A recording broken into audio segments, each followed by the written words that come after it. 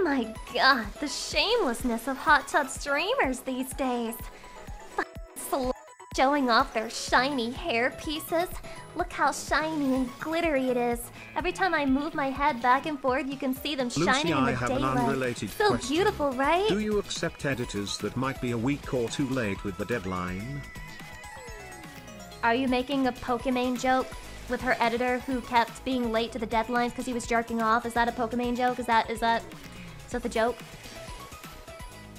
Yeah, I accept editors who are gonna be late. Just like, I'll prepare for you to be late. So I'll be like, hey, I need this done by this time. It's not true. I don't need it done by then. So you'll jerk off for a week or two, and then you'll give it to me. You'll be like, I'm sorry it's late. And I'll be like, I knew that you'd be late. So I lied about the deadline. Because I am way ahead of you, you fucking degenerate piece of shit.